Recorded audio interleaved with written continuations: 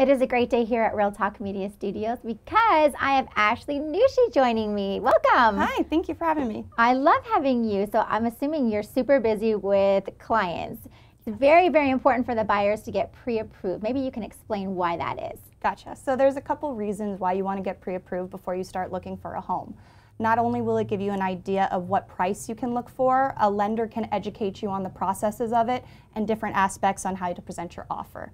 Additionally, in this current market, things are moving at an extreme rate. So when you do go to look for homes and go to open houses and available to see property, it puts you in a position, if you do find your dream home, you're ready to pull the trigger.